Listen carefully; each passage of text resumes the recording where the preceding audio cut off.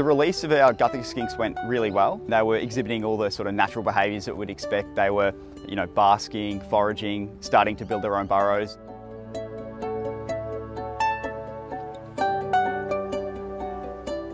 These skinks are really special. So for the first time ever, we've crossbred two populations. So we have a population in Victoria on the Bogong High Plains and a population in Kosciusko in New South Wales. And we've gene mixed these two populations to hopefully improve the genetics and then help the Victorian population in the future.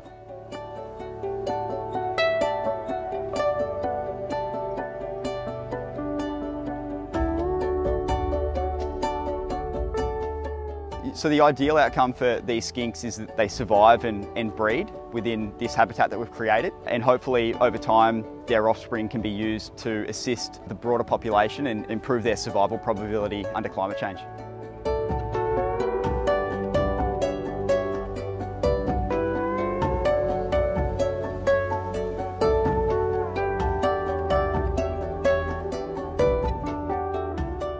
Most people associate reptiles with hot, dry, arid environments, but they often don't think that at the very top of the mountain, under the snow where they're skiing, that you've got lizards running around and hibernating over where you're snowboarding and skiing.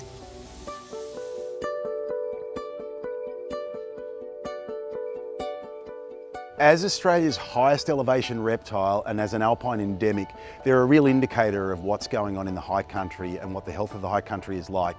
And I'd like everybody to understand the species better and to value having that species in our iconic alpine regions.